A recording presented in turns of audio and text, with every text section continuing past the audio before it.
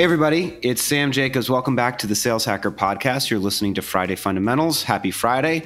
I hope it's sunny. If it's anywhere on the East Coast, it's probably not sunny. It's probably raining. It's been raining almost every day in New York through June, and it's been horrible. But anyway, that's not why we're here today. We're here today because we've got this week's guest, David Zwerin, Head of Field Operations for TripActions, and he's going to talk about how to scale while making constant corrections and how to drive a revenue team forward when you've got massive stretch targets, but still pushing it to that red line and not being afraid to fail. Now, before we get into Friday Fundamentals, we want to thank our sponsor.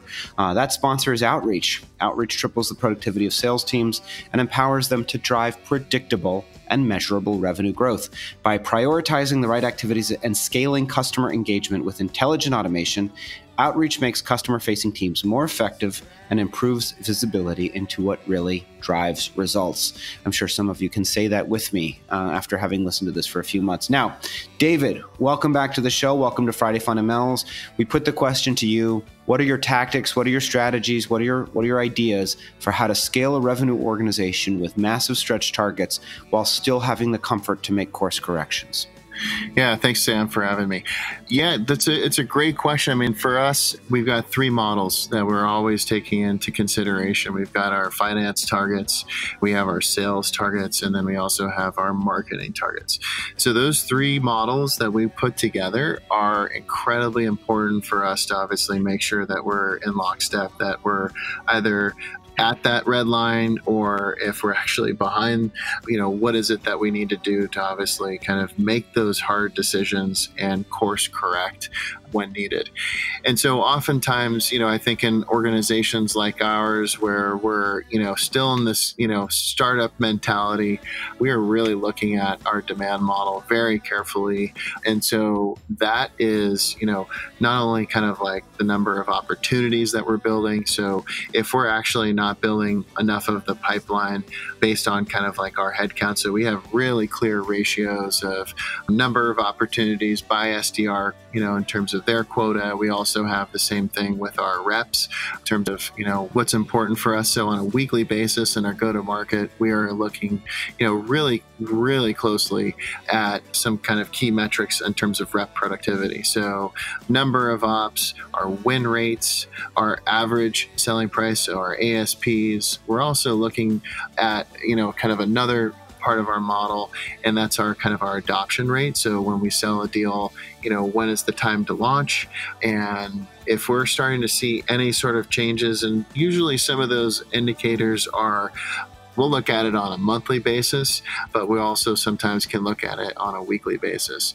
And the key thing for us is that we are also starting to look at it by segments. And so our segments are kind of our core selling teams, and we haven't actually really started going global yet. And so we're just starting that phase right now where, we're starting to kind of push those limits in terms of like, how to do the same repeatable motion as you expand into Europe and as you expand into kind of APAC.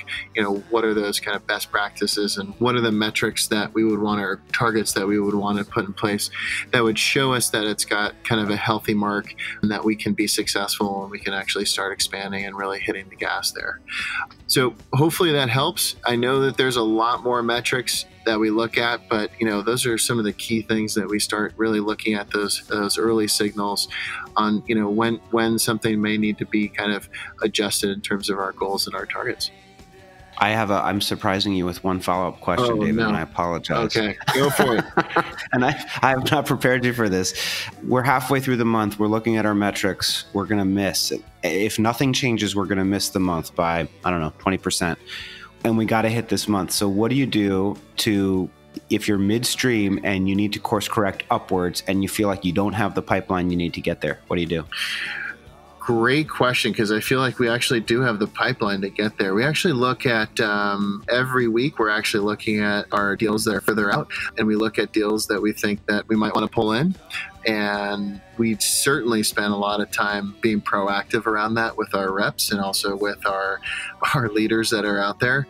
But we also don't panic. What we're also looking at is sometimes if there is a miss, we actually do put into place a program, like a campaign, where we actually, from our SDRs, we may go back out and talk to folks that we had spoken to in the past and try to restart those conversations. And we can actually do that pretty quickly.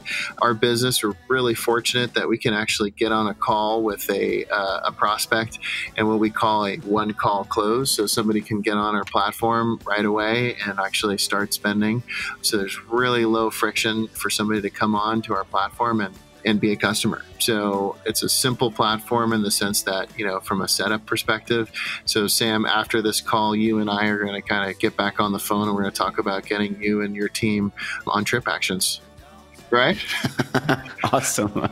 Well, I'm happy to do it. I'm happy to do it as long as you get me my Delta miles. I can't afford to lose my status. We love Delta. We love your status, and you'll be able to have that. Do you have a car company you've got status with? No. Well, Hertz. How about a hotel? Like Hertz Gold. You know what? Not really. I guess I've been accumulating Marriott Bonvoy recently. You could bring over your Bonvoy and your SPG. You could bring like all that kind of good stuff. Right? Yeah. I love it. Yeah. I'm mostly focused on my airline status because I want to get on the plane first so I can put my oversized carry-on in the overhead. But that I am. That is neither hither nor yon, as my English teacher would say. David, if folks want to reach out to you, remind us you have the best email address just at TripActions. What is it? DZ@tripactions.com.